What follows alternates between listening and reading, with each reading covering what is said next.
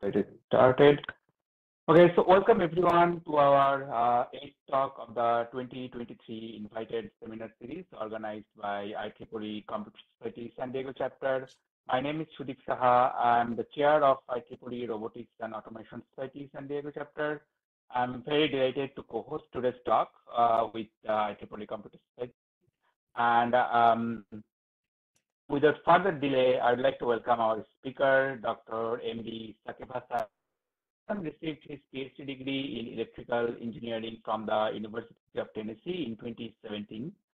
Dr. Hasan is performing his active research on numerous subjects and focus with nonlinear and chaotic circuits, neuromorphic computing, hardware security, and semiconductor and molecular device modeling and behavioral service circuit design.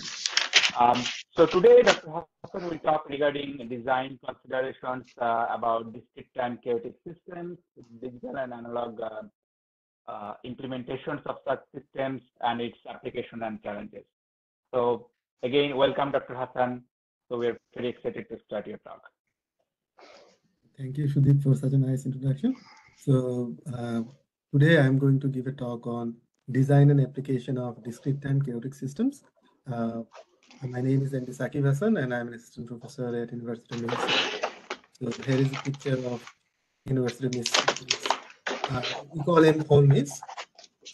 So if you have any questions during my talk, you can always stop me and ask me. But you can always ask me after the presentation is ended as well. So I'll be glad to answer them. So today I have quite a few slides. So given the constraint of time, I might go over some of these slides pretty quickly. So if you want to go in more in depth later, I will provide the slides, and it will be provided as in the YouTube description link. So you can go into and find more information there. So let me start with my talk. So the layout of this presentation is start with the motivation of this work. Then I will introduce discrete time analog chaotic circuits, and then some circuit design techniques that we have explored in the last few years, some applications of chaos, especially in the security domain, and then I will conclude with the scope of this research and the future directions. So basically, I would first, the security part, most of the focus on security research has been on cybersecurity research, has been on software level security and the field of cryptography. But recently, there has been a emerging interest in hardware-based security, and the kind of application that I am looking into are more hardware security. So just a simple case scenario, that a typical communication channel handshake scenario. And you guys probably know that in cryptography, you need a secret key. And from Kirchhoff principle, if you have the algorithm is known to everyone. So if that key is known, then you can break the the cipher. So the secrecy of that key or the quality of the randomness of that key is very vital. So oftentimes it's very important that how are we generating those random numbers? So that's a very important application of chaos. Historically, people have explored this. So we have also explored that. So I just wanted to give this as a motivating example of what we are doing. So for example, a common way of generating randomness, you guys might be familiar that any software package like MATLAB I'm showing here has a random function, and you can generate a random number based on that. Now it's operating system based, and quite a few algorithms are out there. So this is a very common linear congruential generator algorithm. So the idea is that if you give a seed value, then it will create a sequence of numbers, and it will look random, though it's actually deterministic. So this is called PRNG, or pseudo random number generator. And like a digital computer, this is how things are usually generated. Now to make things random, what happens is that the initial value is seeded from a physical entropy source, timing jitter, interrupts, sometimes mouse movement. So something that is stochastic and unpredictable, truly random. So, and as a result, the generated sequences will be random. So that's the idea. And the software-based method is of course flexible and open to multiple entropy sources. So that's good. But usually they're slow and they require large hardware, and they are vulnerable to attacks because the underlying method is truly deterministic. So people have tried to come around this, that how can you build on-chip dedicated hardware So this is an example of Intel's Ivy Bridge. They have a digital random number generator, and this is very, very well designed, and they have reported this. There is an entropy harvesting metastable circuits, and based on this circuit, they can generate this, they need some digital post processing on the entropy source, but the generated sequences are statistically passes all the standard statistical tests and all that. So they have been using this. This is high speed and more secure than operating system based systems. However, still those entropy source, and there are some problems, is that the entropy source is limited and it's not flexible, and the core RNG is still deterministic. And even the cost that it takes might be not feasible for edge computing devices like IoT, because those devices are battery driven and you have very limited power budget for those things. So there is a need, especially in the IoT devices, to have a more low overhead but highly secure systems. So the resource constraint systems is the kind of application domain that we are basically looking into. That there has been a huge burst, as you guys know, that this kind of connected IoT devices, the market share has been growing steadily up, and so for this kind of application, and it's ubiquitous, everybody is using these devices nowadays. The question is, we want low area, we want low power and low latency. It would be great if we have an unclonable design. So if you make the same copy of the same chip twice, it will not be exactly same, and the generated sequence or randomness will be different. And it will be highly secure with limited physical entropy. So that's the goal, and that's where our chaos generating systems come into the picture. So they are unpredictable. They are like aperiodic. It looks unpredictable. They are simple circuit, so low transistor count. They are flexible design, so there is a reconfigurability part, and there is a butterfly effect, which I am going to explain soon, which means that it's very sensitive to the initial condition. So if the initial seed changes ever so slightly, the sequence will be different. So this is kind of the application scenario that we are targeting and building our systems towards. But another motivation is the main topic is the chaos. So some of you may be familiar with chaos, but for everyone who might not seen this, what is actually chaos? But what do we mean by chaos? So obviously everyone is familiar with the word chaos, but that's not exactly what we mean when we say chaos in a technical sense. So in a technical sense, chaos is a special phenomenon, is a dynamic system. So any system that changes with time, scientists observed that if the system has certain level of nonlinearity, then under certain condition, the system appears chaotic, which means that it has two fundamental property. It has unpredictable in the sense that the generated sequence is aperiodic. There seems to be no pattern to it. It does not repeat itself. And also, it's very sensitive dependence on initial condition. So if a tiny change in the initial condition, initially the two outputs look very similar, but they start diverging very soon. And after a while, these two sequences generated from very similar initial condition look entirely orthogonal or entirely independent of each other. Now, this was something that was a surprise and shock to scientists in the mid 20th century. It came out of a seminal paper by Ed Lawrence, who was a scientist in MIT, who reported this in 1962.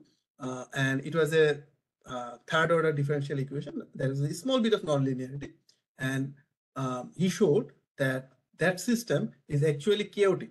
So even if the initial condition changes ever so slightly, the sequence becomes very different.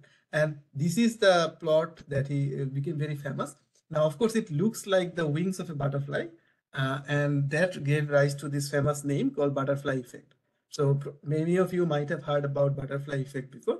There has been a movie named on it in the early 90s. In the movie Jurassic Park, there was a chaos scientist, Jeff Goldblum, played that role, and he was talking about this butterfly effect. So the idea is that if a butterfly flaps its wing in Texas, it might cause a tsunami in Japan later down the road. Because ever so slight change in an initial condition in an interconnected chaotic system can lead to unpredictable outcome. Now, the practical implication of this is that systems like weather, which are highly nonlinear interconnected systems, are intrinsically unpredictable. It's not about our science. Even if our science gets very good, our sensors are very good, if the system is chaotic, there is a fundamental limitation on how long down to the future, we can predict. If we want to increase that window of prediction, we have to exponentially increase our cost. So things become exponentially more difficult to predict down to the future. That was the stark contrast to the Newtonian mechanical dream, the dream of Newtonian mechanics and Laplacian mechanics, that thought that the world is mechanical. If we know the differential equation, we can always predict. The first blow was Heisenberg's uncertainty principle, and then the second blow was the discovery of chaos. That even if the system is deterministic, even if you know everything, and we cannot know the initial condition exactly correct, absolutely 100% because of Heisenberg's principle. It's not about our instruments. And then the second thing is that even our initial condition is tiny, like order like 1 to the power 1 into 10 to the power minus 7 or 8 off. Eventually, after a week or two, or maybe a month, the sequence, our prediction will be off from the actual sequence. So this is the fundamental mystery of nature that was a big shock in the mid 20th century to the scientists, and mathematicians and physicists became very interested in chaos theory. And recently there has been a report in IEEE Spectrum that how this scientific invention, of course, if scientists come up with a new insight, engineers try to use that for building useful systems, and that's where we come in. So we are trying to take this idea of chaos and see, okay, that's bad, we cannot predict weather for a long time, but is there something in chaos that we can use for good to build useful systems? So there has been this recent report in IEEE Spectrum from Ohio State University. They are building programmable chips secured by chaos. So they are building something that is very difficult to hack, and that's a kind of security application. So the unpredictability and chaos is bad when you are trying to predict weather, but that unpredictability can be good for security because you want your system to be unpredictable against an adversary who is trying to hack your system. So it's kind of flipping the whole model, that how can we turn this apparent bug into a feature. So that's kind of the motivation where we are going with this. We are trying to get this idea of chaos, build circuits that are useful with chaotic dynamics, and use that for hardware security applications. Now, give some perspective on existing chaotic system. Well-known discrete time chaotic systems, three of them are mentioned here: logistic map, sign map, tent map. These maps looks like this. So there is a very simple mathematical equation. These are called discrete time as opposed to continuous time. So continuous time systems are differential equations, a set of differential equations. Discrete time systems are difference equation or iterated equation. So based on xn, you find out xn plus 1 and add infinitum. You keep generate new sequence.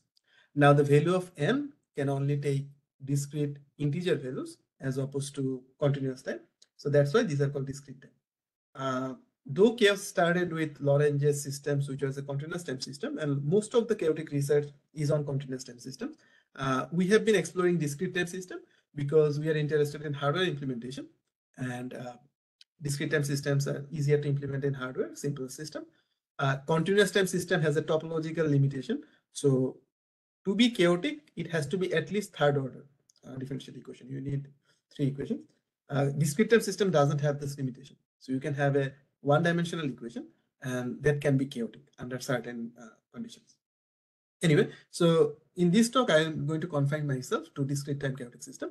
And these are existing common systems. There are a few others as well. So logistic system is like a parabola. So this is how the input and the output looks like. And as you can see, the output becomes the input. So the domain and range of the system has to be same. So this is a normalized system. Input and output are both 0 to 1. So so these maps.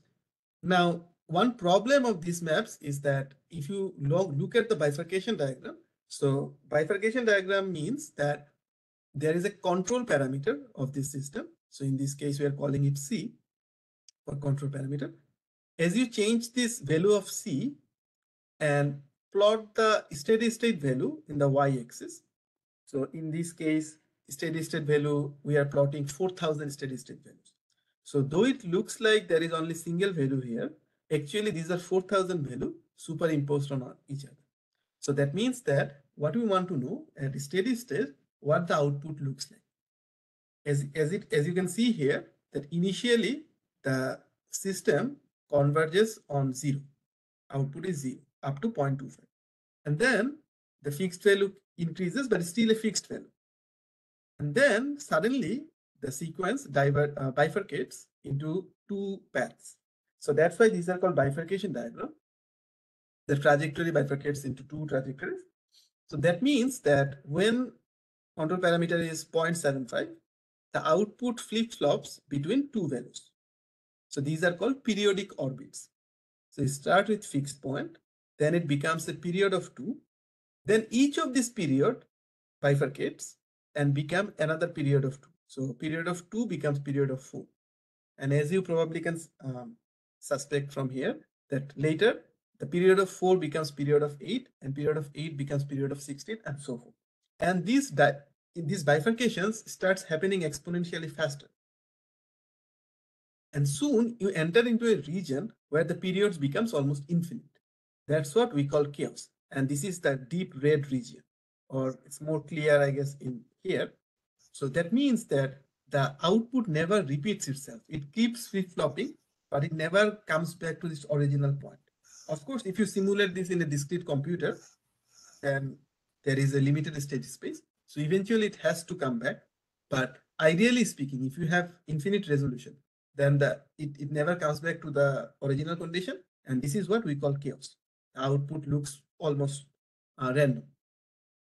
So this is the chaotic region as shown here.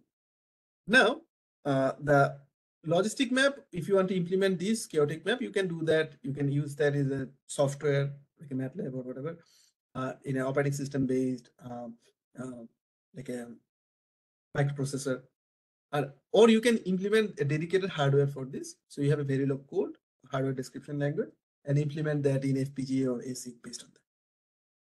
So that's fine. Once you have a mathematical equation, you can always do that. The problem is that to have enough accuracy, or we have to have very good resolution. So you need at least 32-bit representation of the state variable, or preferably 64-bit representation or higher. If you have even 32-bit logistic map, to have that nonlinearity that we talked about, so the nonlinearity is coming from just as x square element, that parabolic element, or quadratic element. And that's essential. You need to have two slopes to have chaos. A monotonic function cannot be chaotic. Actually, there is a seminal work by Feigenbaum in 1978, which showed that you need to have at least two slopes. So, which he called unimodal function to have chaotic property. So you need to have some sort of product type thing. And as you guys know that if you want to implement a product in a digital system where each of the components are 32-bit, the multiplier circuit is pretty large. So just to give an example, a 32-bit logistic map, we have implemented this in FPGA board. And these are the number of AND gates, OR gates, and different logic gates that are required to implement this thing. So that's a very hefty circuit. If our goal is to do IoT devices where very low area, low power, that might not be a feasible solution for that. So that's kind of the limitation of the discrete system implemented in a digital way. And there is also, like, people have tried to implement this in an IC implementation using a more analog method.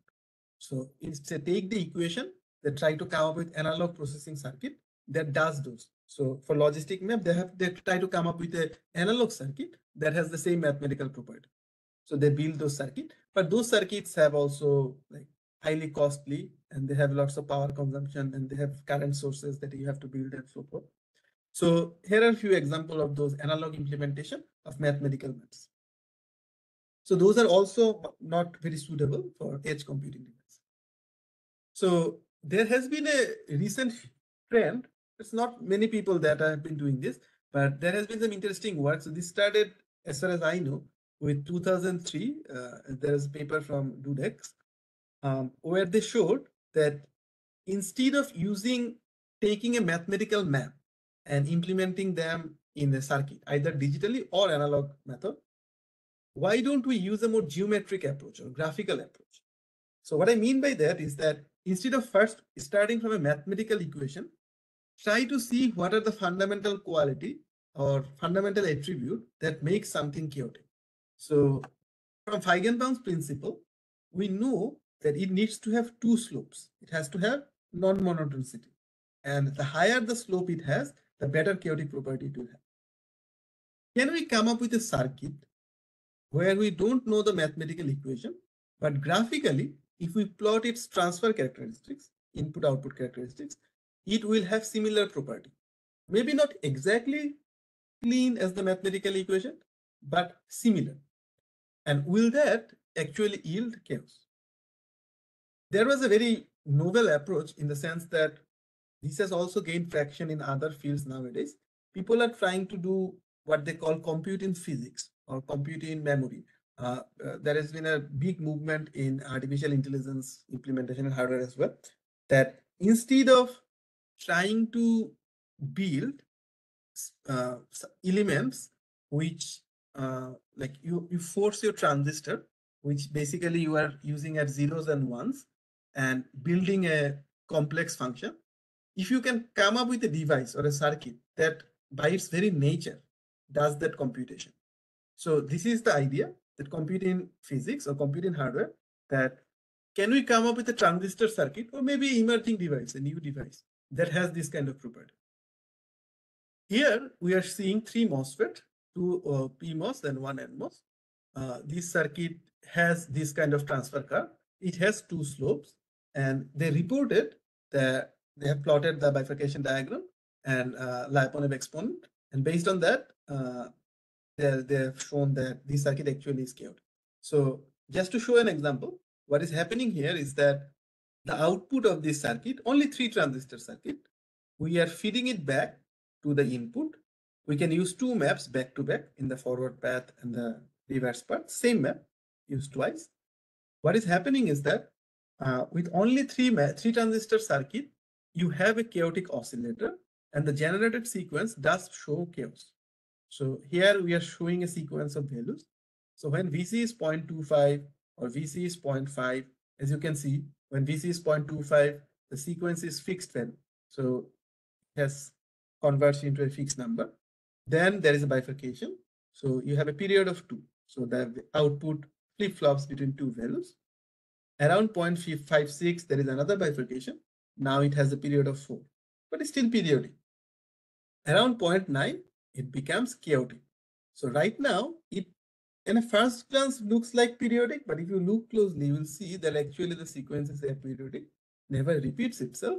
And more importantly, if the initial condition is changed ever so slightly, initially the 2 sequences are almost indistinguishable. But at a certain stage, the 2 sequences diverge a little bit, and after a while, they appear almost independent of each other. So that's the butterfly effect.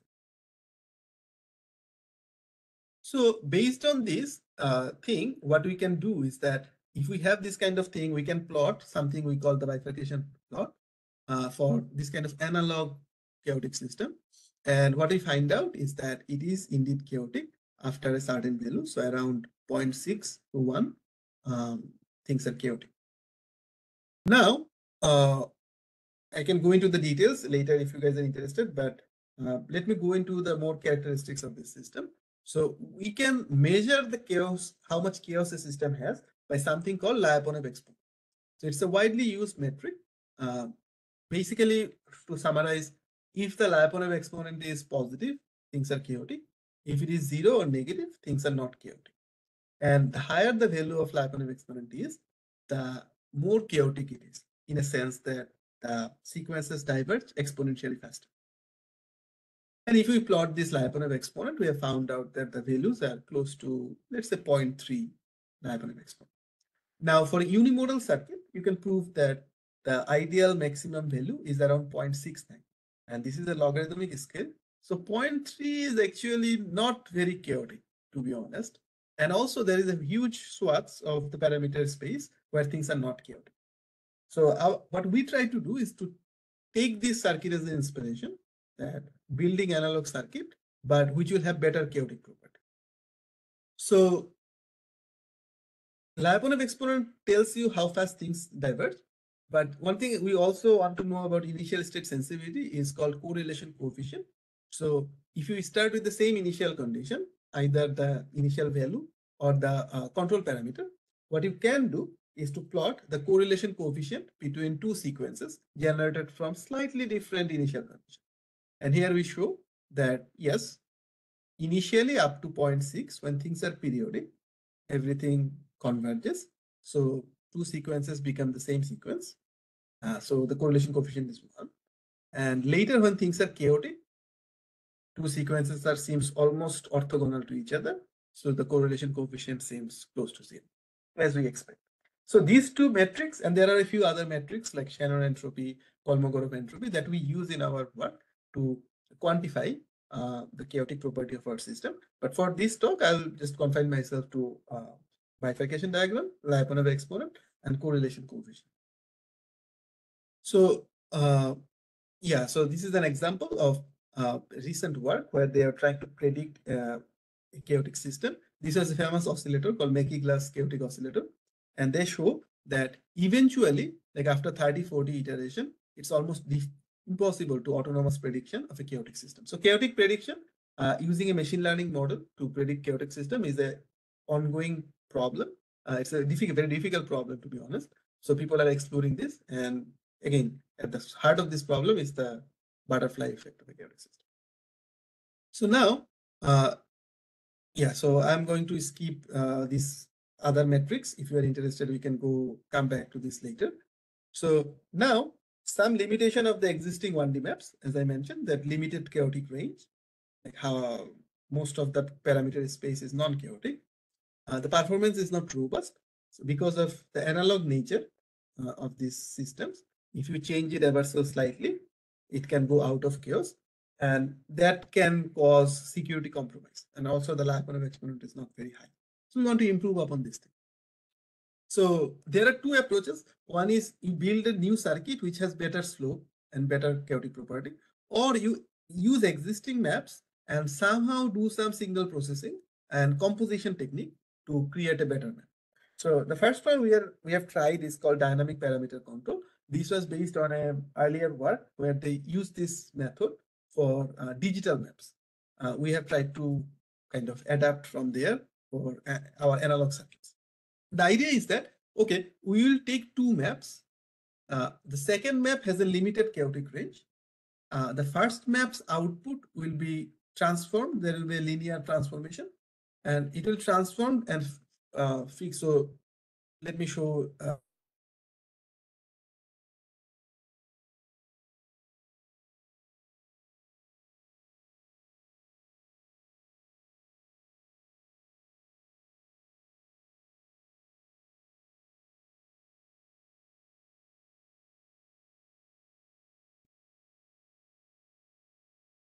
Will always be chaotic.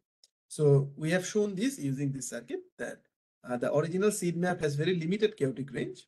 Most places it was periodic, but this dynamically parameter modulated map has almost 100% chaotic ratio, which means that almost entire parameter space is chaotic, so which is good. Even if there is a temperature fluctuation or some process variation, we expect it to be within the chaotic region. So that's good for our security application. Similarly, we plot the Lyapunov exponent and we found out that, yeah, indeed it is positive across the entire parameter space. Another way to improve the performance of such system is cascading two maps. Again, it was based on in the digital domain. People have explored this approach. We have tried to adapt this for analog systems. And we have found out that if you can cascade two maps under certain condition, which we have derived in our papers, that if the control parameters are exactly identical and the output range are similar, then you can cascade two chaotic maps and you can actually almost double the Lyapunov exponent. So the first method, the parameter modulation, widens the chaotic range, which sometimes we call the quantity of chaos. And this one actually heightens the quality of chaos. So if you combine both dynamic parameter modulation and cascading, you can get a wider chaotic range with higher Lyapunov exponent. So you get both high quality and high quantity, more quantity of parameters for chaos. So we kind of show this using Lyapunov exponent and some other metrics that this method can be a workable solution. Now, and of course, we kind of showed that what are the limitations of this method. So there are certain conditions. So there have been some mistakes in the literature that we tried to correct that. Not under all conditions, it doesn't work. But under certain conditions, this is a workable solution. Now, the application that we started with is random number generator, which seems like a perfect match for chaotic system, given its unpredictability and apparent randomness, though its underlying system is completely deterministic. So the method that we proposed is we wanted to have a low overhead system. So we have these very small 3 transistor circuits, and we have a single and cascaded map. We compare them using a comparator, and those outputs are given to a XOR circuit. We found out that a single map is not good enough. So we had to use 3 of them, and we had to choose the highest Lyapunov exponent point, and those are XOR to produce the output. So there are 3 entropy sources you can think of, 3 chaotic oscillator, and some post-processing XORing. So very minimal overhead system. And we showed the result of this system that this sequence is pseudo-random. However, the result is good. Now, though when we are running a simulation, our systems are pseudo-random. This is another unintended kind of advantage of, I mean, it can be advantage or disadvantage given the situation. So the original idea of chaos was that it will be completely deterministic. And it is always explored using mathematical equations which are completely deterministic. However, we are not using any mathematical equation. We are using a graphical technique using the analog characteristics, large signal characteristics of MOSFET. Obviously, those MOSFET large signal characteristics will vary from chip to chip, and they will vary for process variation, chip to chip variation, also vary for power supply variation and temperature variation. Those things are actually good thing for random number generator under certain constraints, obviously, but because now what used to be a pseudo-random sequence in real life when you implement this system will actually act like a true random sequence, because the 2 times you run these systems, it will never create the exact same sequence, because the temperature will at least change ever so slightly, or the power supply or the process. So, and we know due to butterfly effect, ever so slight change will lead to a completely independent sequence. So the advantage of this analog circuit based random number generator in real hardware will be twofold. The first is that the minimal overhead, and then the second thing is that it will actually be a truly random sequence. At least that's what we are, like, our hypothesis is. So we try to kind of show this, that why this is true. This is true random sequence. So we add some random noise from MATLAB. Of course, that's not truly random MATLAB noise, but we generated sequences and we find out that actually, yes, that if you have very tiny amount of noise in our node voltage, then the generated sequences are completely independent. So we have tested the quality of this thing with standard. So there are some standard statistical test suits for evaluating the quality of randomness. NIST is the most famous one. So we did the NIST test. I'm not going to bore you with the details now. We saw that our thing, so there are 15 tests, and we have passed all the 15 tests, both for the ideal PRNG situation or more practical TRNG situation. Our chaotic oscillator based PRNG actually passes all the tests. So that was one thing. Then we kind of modify the dynamic parameter modulation technique a little bit. Instead of using a linear transformation, again the same idea, that instead of using linear transformation using mathematical equation which needs op-amps and all these things, can we come up with a transistor level circuit which might not be exactly linear, but we don't need exact linearity. All we need is that we will just convert the output into the chaotic range. So that was the idea, and we showed that very simple MOSFET voltage divider like this green region shown here can convert your voltage range to a suitable chaotic range. That's why should be अगर बनाया तो भी ठीक है, we can get like you know.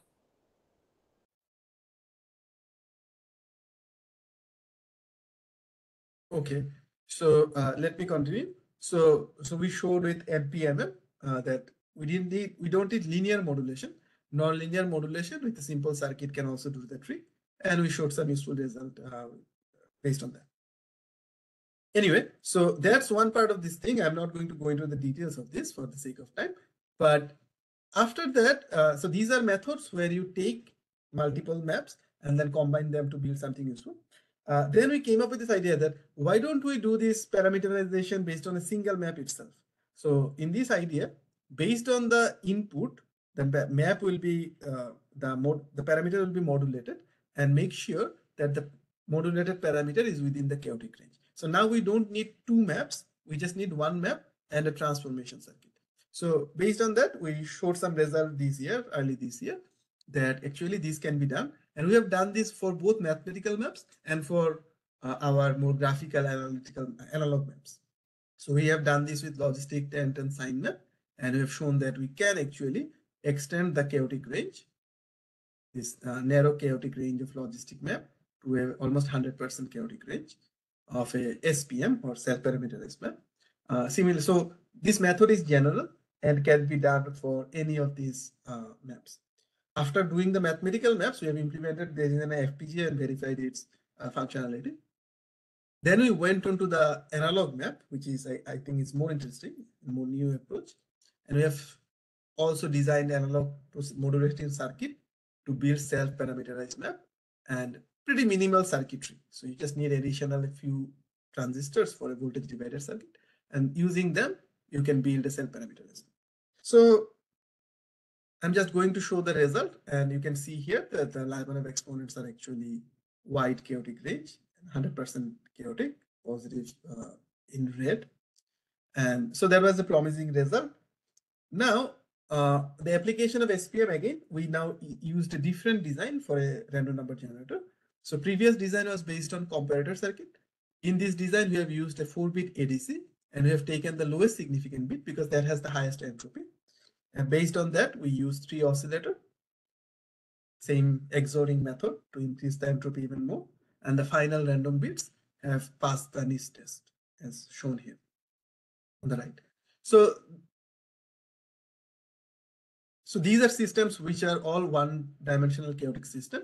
Now, for the sake of time, I'm going to shift gear a little bit. So the next thing we did was two-dimensional chaotic system. So one-dimensional chaotic system where there is only one state variable is relatively less complex and can be broken. 2D chaotic systems are more complicated because it's a planar state space, more options for the state variable to be there.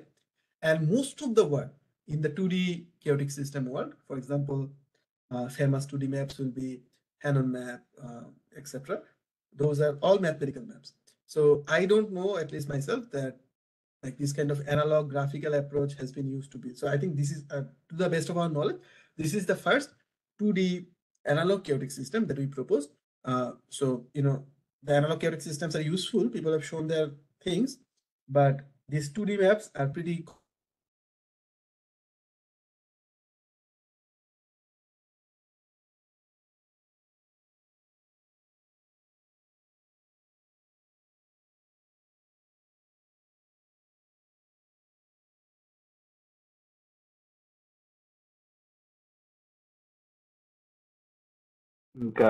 We lost the network connection. Yeah, I lost audio. Hello? Oh, yeah. Can I just repeat the last slide? I think we lost the audio. Here? Yeah. Yeah, this slide. Okay, so far I have talked about 1D chaotic system, but 2D chaotic systems are more complex dynamics, but they are of course more hardware costly. And people have shown some implementation of 2D systems, but they are not suitable for edge computing system. So we have tried to do the same thing: graphical approach, intuitive graphical approach, simple analog hardware, transistor level design, which will have the 2D dynamics. So in this case, we have two variables, X and Y, two state variables. But what we say is that we have designed multiple 3 transistor map circuit, multiple different topologies. So we choose 2 of these topologies and call them seed map X and seed map Y. What we do is we modify their control parameter. So X's control parameter is modified based on Y, and Y's control parameter is modified based on X. So it's a cross-coupled system. And based on that, both of the maps individually are always in the chaotic region. Our hypothesis was that then the full 2D system will also be in a chaotic region. So based on that, we have built the circuit using our kind of previous ideas, parameter modulation, seed maps, and so forth. But we have combined in this specific topology. And yes, indeed, we find out that the 2D system, if we plot the X and Y variables separately, they both are chaotic. And not just that, they are chaotic over the entire chaotic parameter space. So this is called robust chaos because there is no break. I mean, there is a tiny little break in one of the topology here. Might be able not be able to see this properly, but it's mostly almost 100% chaotic, the whole parameter space. So it is robust 2D chaos using a very simple transistor level circuit design. And to the best of our knowledge, this is the first this kind of analog transistor level 2D map design. And now we are working on extending these principles into higher dimension, like 3D and 4D, because things become exponentially more complex as you increase the dimensionality of the chaotic system. But try to do that with minimal hardware. We're currently working on that. Anyway, so we have measured the Lyapunov exponent of the 2D systems, and indeed, those systems are positive Lyapunov exponent or chaotic across the whole region. So in fact, I should mention that when there are two Lyapunov, so for 1D map, there is one Lyapunov exponent. For 2D map, there are two Lyapunov exponent. And if both of them are positive, if one of them is positive, it's called chaotic. If both of them are positive, it's called hyperchaotic. It means it is diverging in both dimensions, which is even more desirable property. We have found that some of our systems are actually not just chaotic. The first system is actually hyperchaotic. So now one focus of ours is that generalize these systems to higher dimension and make things hyperchaotic. Okay, so now there is some theory behind fixed point that we used for our circuit design, but given the interest of time, I'll just go into the next circuit design that we are exploring currently. So this is called split slope chaotic map. So basically the idea is that all the chaotic maps we have seen so far, the Lyapunov exponent was 0.3, 0.25 and so forth. We used cascading and parameter modulation to improve them. But can you make a circuit that is intrinsically better, has higher slope, more steep slope? So we use some circuit design technique like common source, amplifier, source follower. We have taken ideas from those common circuit topologies in analog circuit and try to combine them in a method called split slope chaotic map. So instead of going into the details, I just want to show the final output. So this is what the transfer curve for one of these example. I'm calling it SSM1. So this particular topology, it requires a few more transistors, but the slopes are much steeper, and as a result, and we have built quite a few of these topologies. So SSM2 looks like this. So it has two slopes, but both downwards. And then we have also generalized this to multiple slopes, so 3-slope circuit. So now we have 3-slope circuits, and the final output looks like this. So this blue curve. So as you keep increasing the complexity, more and more slopes, the Lyapunov exponent increases. And this is kind of our final result, that all the existing work, because of this analog nature and the few transistors, their Lyapunov exponents were around 0.3, and it's not, most of the time it's not chaotic. Our circuits are not just chaotic across the entire parameter space. They have a much higher Lyapunov exponent. In fact, they are close to the ideal. So the ideal is 0.69 for 2-slope circuit, and we are close to there. For 3-slope circuit, we are also close to the ideal value, which is I think around 0.97 or something, but we are pretty close there. So these are very high Lyapunov exponent circuits with a little more transistor cost, but much better. Anyway, so based on this, there are a few more extension of this work, but I'm going to skip them for the interest of time right now. So this is one thing that we have been exploring. We have also explored another topology called a 4-transistor topology. So only 4 transistor, but it has a much wider chaotic range, as you can see here. But now I'm going to switch gear into a few other applications. So far, I have only talked about random number generator as an application, but that's not the only application that is possible for chaotic map. So we have explored a few other applications, both as in my group here in BMOS lab in University of Mississippi, but also as a postdoc, I worked on this in University of Tennessee under Dr. Garrett Rose's group at Seneca. So we have explored quite a few different applications. One of them was pioneered by William Ditto, They're called reconfigurable logic gate. So since chaotic sequence, so if you can just follow my cursor a little bit, that if we go from iteration to iteration, 0, 0, 1, 2, 3, 4, it looks like zigzagging, going up and down, chaotic oscillator value. The idea was that if we have a threshold and we say that if the output is above the threshold, it's 1, and output is below the threshold, it's 0, then this circuit can be used as a logic gate. So this is kind of the idea that we start with the initial input value. So let's say it's a 2-input gate. So the inputs can be 0, 0, 0, 1, 1, 0, 1, 1. We have some additional padding. You can think of them as increasing the parameter space. Convert this digital number into an analog value. This analog value is the initial condition. You set a control parameter, VC. You start oscillating this thing, and every iteration, you compare the actual output with the reference voltage of a comparator, convert into digital again. So you start with digital. In the middle, the core of this circuit is analog, and then the output is again converted back to digital. And because we now have a huge parameter space, so this is kind of an equation. There are 4 switches that you can tweak, either the padding or the control voltage or the V reference or the number of iteration. And based on them, you can have a huge parameter space. And we have found out that all the functions, so you can have 16 functions, but let's say the 6 common functions, AND, NAND, OR, NOR, XOR, XNOR, all them can be found quite a significant number of different cases. So as we increase the iteration number, the number of this configuration count, we are calling this chaotic configuration count or CCC, increases exponentially. So you can build a lot of different ways you can build AND or XOR and so forth. So basically this means that you can change the configuration of these 4 parameters and you can convert the same circuit into AND or XOR. Not just that, this circuit is flexible. So a same AND operation can be implemented in many different ways. So a same circuit can be configured into one of the gates and same gate can be implemented into multiple different ways. So these give us an idea, and we compared this performance with different metrics, but this gave us an idea that you guys probably have heard about the side channel analysis attack, which has become very popular recently. It's the hardware-based attack. The idea is that whenever you do a computation, there is some physical leakage of information that we cannot avoid.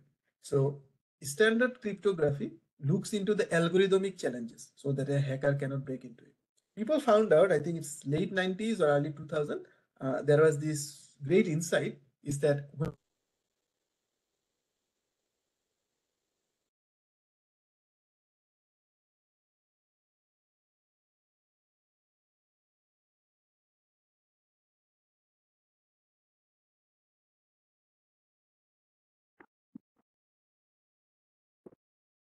Uh, Again, lost. yeah, we lost voice. I think we lost at page 47. Your audio is not audible. Like we cannot hear the audio. No, it's still not. Yeah, still not hearing.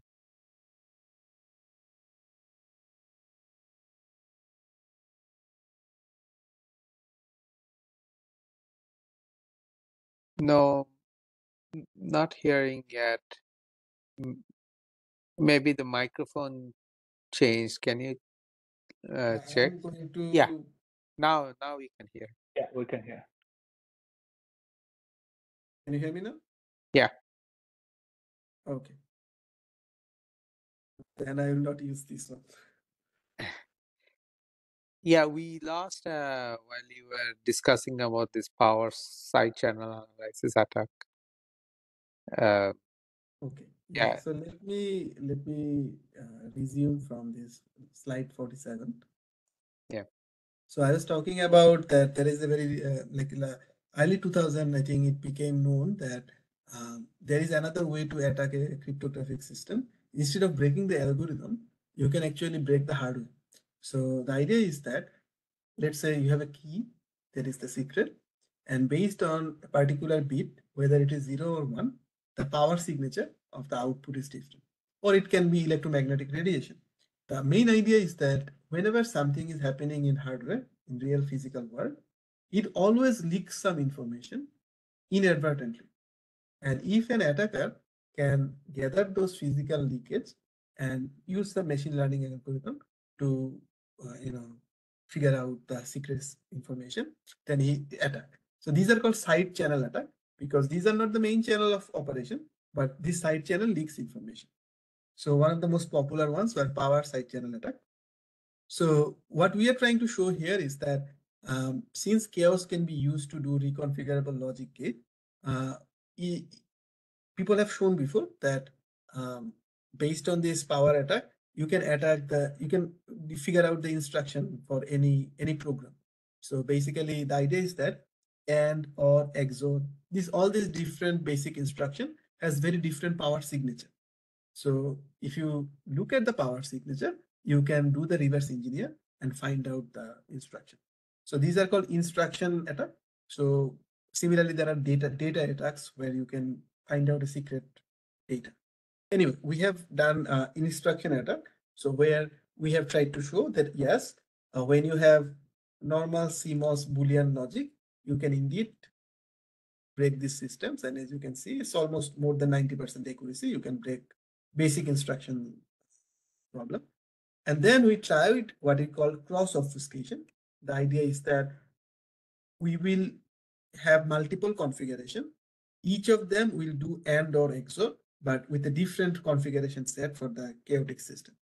Because it is reconfigurable as well as flexible, each of this configuration or each of this machine, they will do the same logics, but with a different analog underlying setup. So the power signature for AND, so if you train your machine learning attack based on the template for configuration 1, you cannot break configuration 2, 3, 4, and 5, and so forth. So that was the idea. And we show that there's cross obfuscation. This is we are calling cross obfuscation. But yes, at least if you train your things on machine 1 and attack machine 1, you can break it in this system. So we wanted to up the ante that can we make self obfuscation, that even for the same machine, if you train the system on that machine, you cannot break that machine, right? So for that, what we need is that AND or XOR, even them on the same machine will have very similar power profile. So you cannot distinguish between them. So we use the idea of constrained reconfigurability. So among the 4 tweaking knobs that we have, we figured out that 2 of them actually dictate the power profile and 2 of them are independent. So we kept the 2 things that are critical for power, and the other 2 things we have tweaked to make it AND or an XOR. As a result, when you look at the power signature, AND or an XOR seems indistinguishable. So we kind of tested our hypothesis and we found out that indeed it's very difficult to classify when things are chaotic for AND or an XOR, and the classification accuracy overall is 24%. So that's pretty good, I would say. So we have 6 gates. So ideal obfuscated system will have an accuracy of 1/6, which is 16.67%. We are not there, but we are close. So 24%. It's pretty good. Similarly, so for the sake of time, I'm not going to elaborate on the next few things. I only have 5 minutes left, so I'm just going to summarize some of the other applications that we have looked into.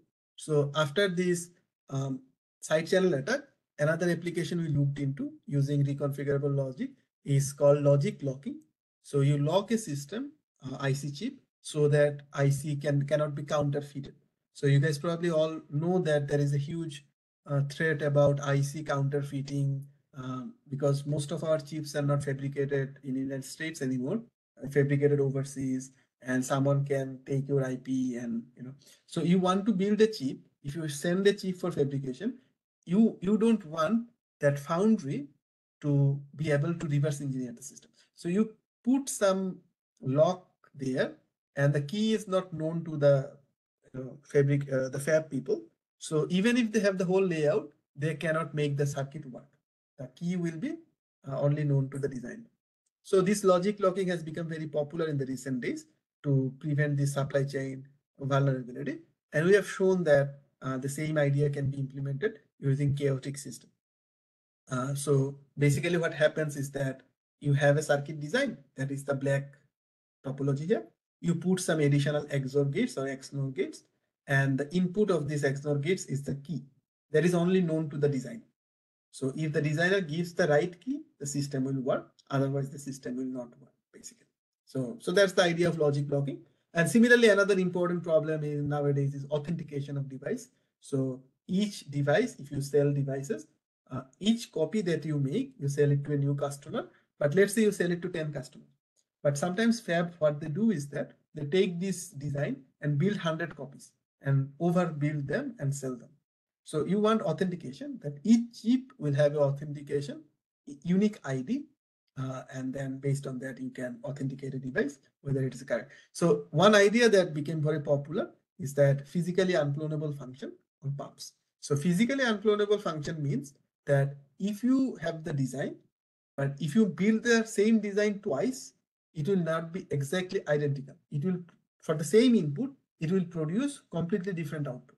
Similar to chaotic idea, the idea is that because there is a process variation in actual, when you build the actual chip, if it is 60 nanometer length, it will never be exactly 60 nanometer. There will be a slight variation.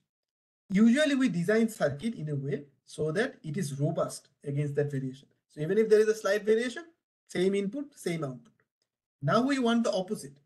What we want is that we do the same design. Each instance of that chip will have a unique response. So that slight variation of process will be amplified, right? So people have come up with many different PUF circuits in the last 15 years to do this kind of thing. These are called challenge response pair. So we give a challenge, look at the response, and authenticate a device. Now, I'm not going to go into the details here for the sake of time, but just to summarize is that we have built the systems also, which is a combination of logic locking and so we have a replacement algorithm. So we have any digital circuit you give me, we will replace a few of these gates with a chaotic gate. Because chaos is very susceptible to initial condition, slight process variation magnifies the output. So it can be used as a PUF. But also to operate the chaos in a proper way, we need the certain parameter that can also be the key for logic locking. So we name this system PARCS. So physically unclonable reconfigurable computing system, which can do the dual purpose of logic locking and PUF. Basically, there are still remaining challenges. So for PUF, it has to be very reliable. To make chaotic systems reliable is a big challenge. So that can be a future direction for, I think we can explore. But these are some of the interesting things. Another thing I won't have time today that we are exploring is that for image encryption, people have been exploring chaotic system to do image encryption. So that's something, another thing that we are exploring in our group. So now I will conclude my talk here. So I'm just going to the conclusion slide. So basically the takeaway or the final thing, I think I have at least, I've tried my best to convince that this is an interesting subject which has quite a few promising applications. So the main takeaway that I would like my audience to at least remember from here is that traditional engineering education has focused on linear systems, linear signals and systems. Nature is nonlinear, and many of its interesting features cannot be appreciated without delving into nonlinearity. So that's a pure scientific question, understanding nature. And then also in recent years, these nonlinear and chaotic dynamics have been interested to not just mathematicians and physicists, but engineers are also interested to take those insights and build useful systems. So I believe that there is a vast uncharted territory waiting to be explored. It's an exciting field for today's electrical engineering and computer science graduates. And I will invite the audience to take part in this journey to unravel nature's mystery as a scientific question, but also build next generation secure computing system as an interesting engineering challenge. So I would conclude my talk here, and I'd like to take any questions. Thank you, Dr. Hassan. It was a wonderful talk. I learned a lot as well. Any question now from the audience?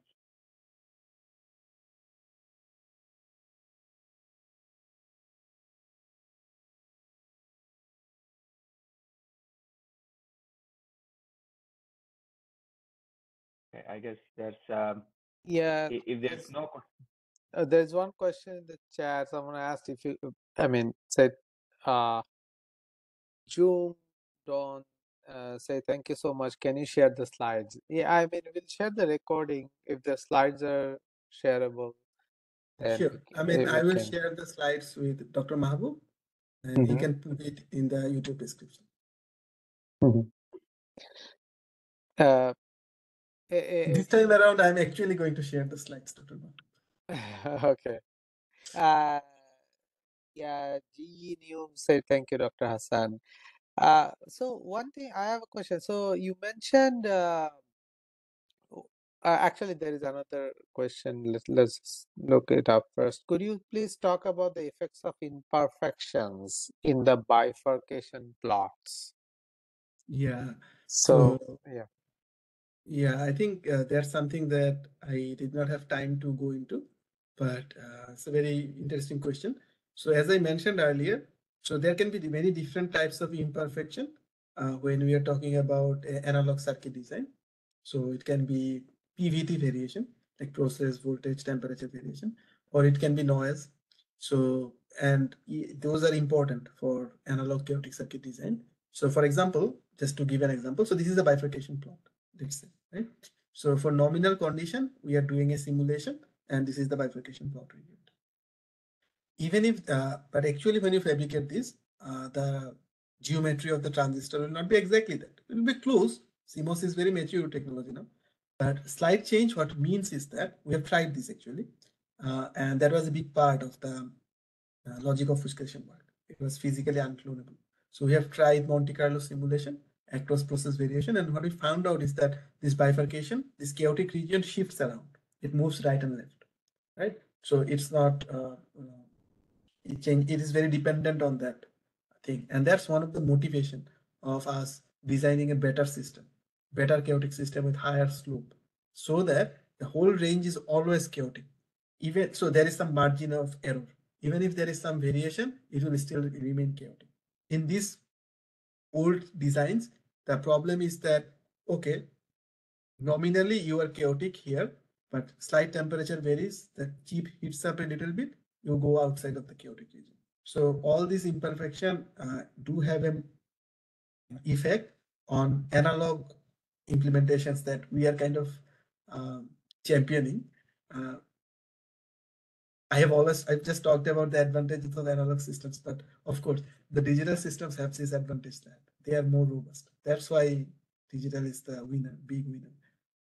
Yes, digital takes more power and space and all that, but digital is more robust to any imperfection. So those digital chaotic maps have this advantage is that yes, you get almost predictable bifurcation diagram every time you run it in different chips.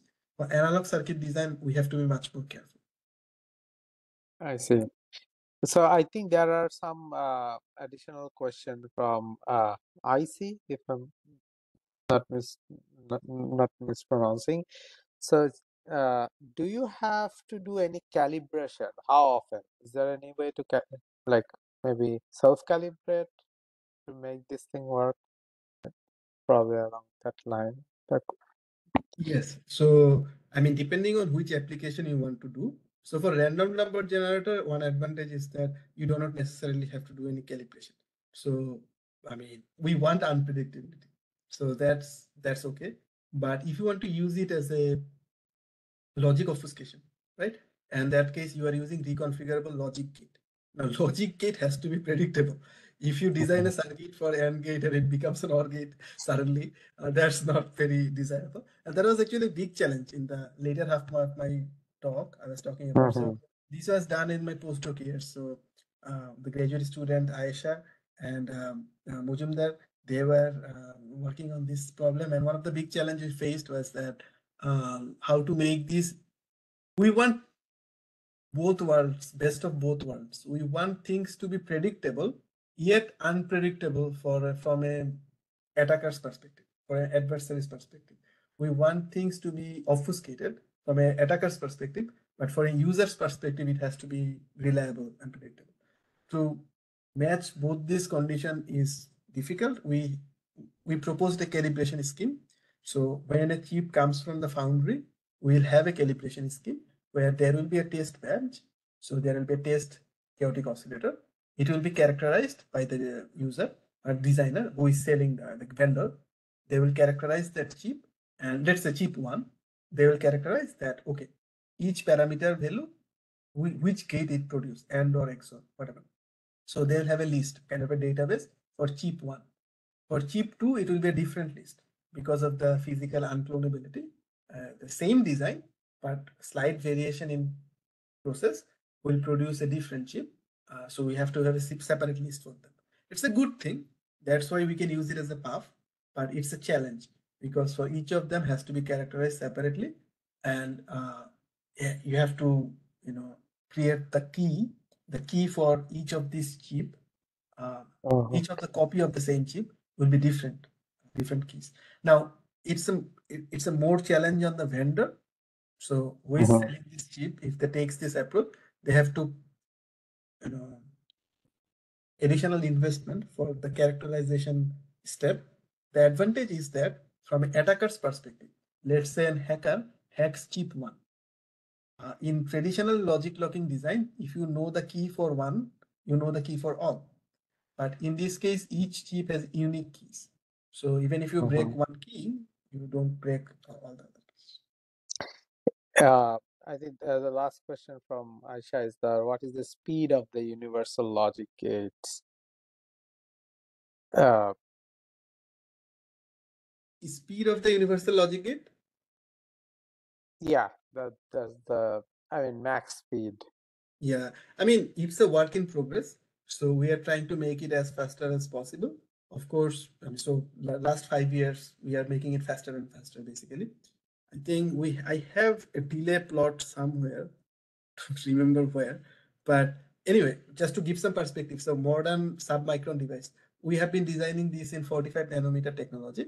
So let's say in 45 nanometer technology, I'm just saying this off my head. So it might be I might be a little bit off, but to give the order of magnitude, state of the art, a logic gate using Boolean logic, like conventional CMOS design. Let's say it's 1 picosecond fast, like 10 picoseconds. Our design will be 1 nanosecond. So we are still like 10 to 20 times slower than the traditional systems. Of course, because traditional system just gives the AND gate directly. We are doing multiple iteration, and those iterations are also more complex than conventional digital logic. The advantage is that our system is morphable. It can be reconfigured into same topology, same chip can be reconfigured into multiple different logic gates. So we have the flexibility advantage, but as far as speed and power is concerned, yeah, both speed, we are 10 to 20 times slower, and power, I think also we are 10 to 20 times more power consuming than traditional MOS gate. But the advantage that we have is that you don't have to replace all your logic gates with these systems. So we have actually a methodology. I did not have time to go into this, but we showed that to get the advantage of logic locking, what we propose is that we just replace a few of these gates with chaotic gate, and that was enough. And in fact, we had a method for, where is that? We actually have a method of doing the replacement based on testability. I don't know. Somewhere in there it should be there. But oh yeah, I got it. So we have a method that so if you have 100 gates, how many of them you need to replace to get very good logic locking performance. And we first did random replacement. So, and we found out that around 50% replacement give you ideal performance. And then we found out that we have a testability based replacement. So testability is a concept that comes from the tradition of testing and verification of chips. So it's a combination of controllability and observability. So based on that, for a particular topology, we create a rank, testability 1, testability 2. And then based on that, we replace the most priority, the gates that are most significant for this particular network. And we found out that around 20 to 30% replacement is good enough to get very close to the ideal 50% Hamming distance. So what I'm trying to say is that even if a single chaotic gate is more power hungry than a normal gate, you don't have to replace all your logic gate to get the functionality. You can have 10 to 20%. Yeah, I actually I have one question. So you mentioned that like you started with the 1D chaotic system, and then showed about 2D and talked about higher dimension. What's the motivation for going towards higher dimension? They seem to be more and more complex, right? Right. So basically, ultimate underlying 1D dynamics, 2D dynamics is more complex than 1D dynamics. So from an attacker's perspective, it's relatively easier to break 1D. The reason we started with 1D is obviously it's easier to build in hardware.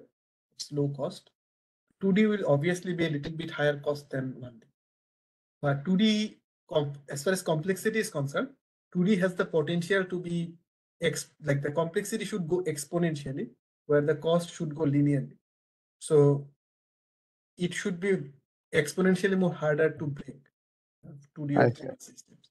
But analyzing 2D system or like the higher dimension that you go, analyzing them becomes difficult, designing them will become difficult, and of course the cost is also a little bit higher cost.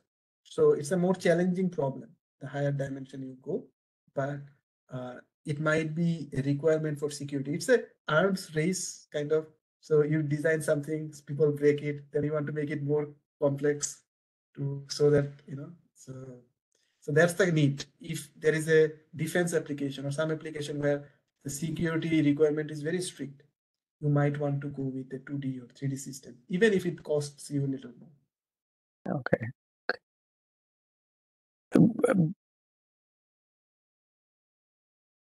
I see. Yeah.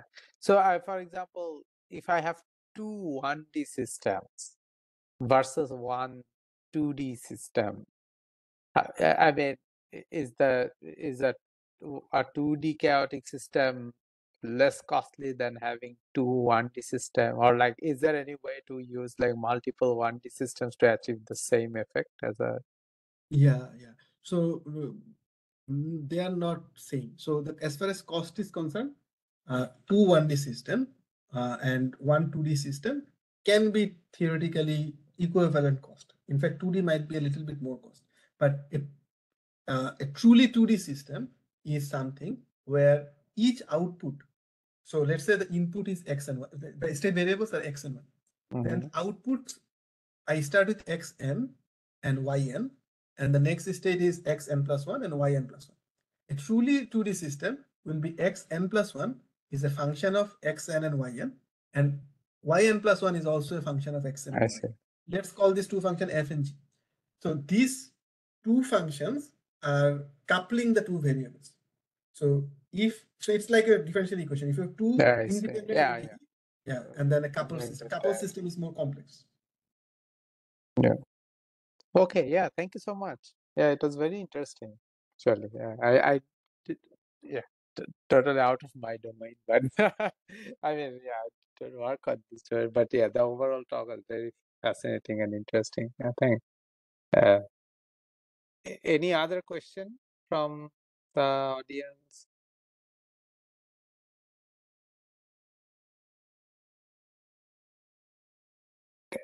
Yeah, if not, then I think, yeah, we can call it a day. Yeah, we'd like to thank you, Dr. Hassan, again. And it was a great talk. And I hope we will talk, we'll again contact and communicate, and we'll have more talks from you in next year. So thank you, everyone, for joining as well. So we can conclude. Dr. Yeah, thank you for your kind invitation. I had a wonderful time. I'll like to thank everyone.